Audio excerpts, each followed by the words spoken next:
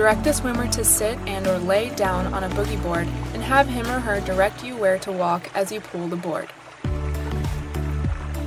As you pull the board, the swimmer should say green for go, yellow for slow down, and red for stop.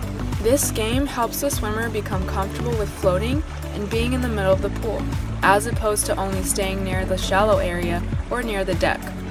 It also teaches the swimmer how to balance on a boogie board and become comfortable with floating devices.